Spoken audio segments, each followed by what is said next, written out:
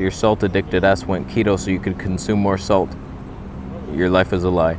Today we talk about salt consumption on a keto diet, and I'll throw you high carbers a bone. How much salt should y'all consume? Because I know I'm a Scientologist.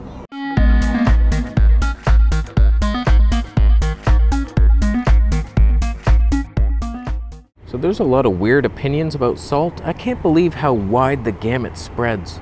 Some people who are just like, salt is poison. Look, it rusts the cars when you drive in the winter. What's on me? It was just dirt. It wasn't a giant bug trying to kill me. So the fruitarian hippies are like, look, it rusts car metal. Imagine what it's doing in your body. So there's that side of the fence. And then there's like the keto evangelists who are like, oh, you need so much salt. You pee it all out, just pour it on there, pour it in your water. Then there's some people who are just like, I like salt. Little salt to taste. Why are you freaking out about it? Just, yeah, have some. And others are like, we need it in certain exact amounts, but you have to bless it. Leave the water in moonlight for 3 minutes. Then drink it. Spit it out and then drink that. You're freaks. So I can only give you my experience with salt. On a high carb diet, I have too much salt. I start getting swollen ankles, cankles that I can press in and they stay in. And then they slowly come out. Like there's an imprint of my thumb. And it's like, what the hell is that? Adrenal fatigue, insulin resistance, swelling of edema-like facilities. Too much salt can make you puffy. In the morning, I notice it. If I have too much, it's like, oh, I was starting to up it a bit to see where my limit was. I reached it. Puffball in the face area. It's like, yeah, that's too much. Some people just way overdo the salt. If you eat at a restaurant, you're overdoing it. I don't know why they salt the food so badly. Like so much salt in every restaurant meal, it's ridiculous. Is there a man walking? I hear a bicycle. Wow. He's Tone for my camera homies. Is this good content? Where'd he go? Oh, if only I knew more yoga poses, I could get out of the way. Just for my camera homies, I know they're curious. I'm on the Panasonic GH5S with the Voigtlander 10.5 mil, Tony 0.95, but we stopped down to 1.4 because 0.95, like, am I ever in focus? I doubt it. We should really stop it way down, brighten up that stuff. You know what I mean? See more of that love back there.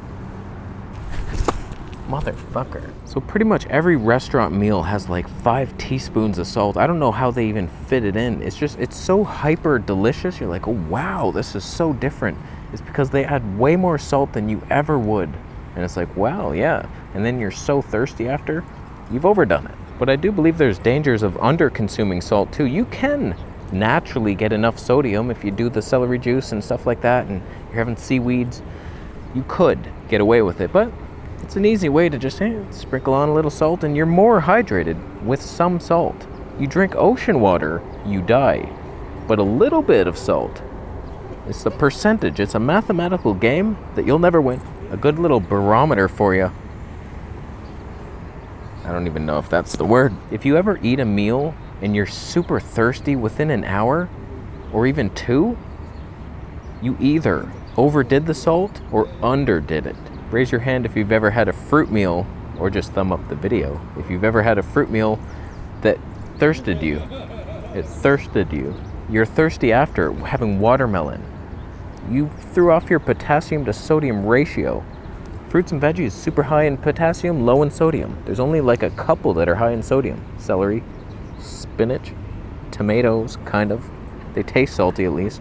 Swiss chard, oxalate city. I don't mind it. But if you ever got thirsty after watermelons because you overdid the potassium, your sodium got low, you're peeing out stuff, so you gotta up that. Try, I've heard people salting their watermelon. It's like, oh, now I feel better. Try it. I've tried it. It's kind of tasty. Not bad. When it comes to keto, I'm seeing some weird recommendations to overconsume salt. Like so much salt. I get it. When you're on a keto diet, your insulin is super low, and then your adrenals don't quote me on any of this, but your adrenals don't produce enough aldosterone to hold your sodium in the absence of insulin. So like you need some insulin to hold your salt basically. So their whole plan is, okay, we're low insulin, we're peeing all our salt, let's replace it. Whereas I say, just bump up that insulin, eat enough carbs in your one meal a day. And then you spike that insulin a small amount, and then you get to retain your sodium and you don't have to overconsume it. I just watched a video by Keto Camp, and it was like a bunch of tips on how to do a keto diet, and in it, which amongst the worst stock footage B-roll I've ever seen in my life, it was irritating to my nervous system. He said, consume 2 teaspoons of salt a day. 2 teaspoons. Do you have any idea how much salt that is? I was working my way up. I'm at a 1/4 teaspoon of Herbamare, which is like 374 milligrams of sodium. I don't know exactly how much salt that would be. Probably half a 1/4 of a teaspoon. It's an 1/8. Mathematicians. How y'all doing? Now, I'm not saying I have the perfect balance right now, but for the most part, I feel pretty hydrated. I eat my giant meal. I'm not super thirsty after it. And I consume a 1/4 teaspoon of Herbamare. That's it.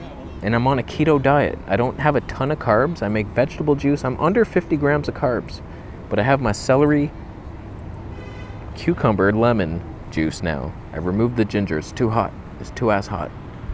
So like that's a ton of potassium and sodium right there, naturally occurring.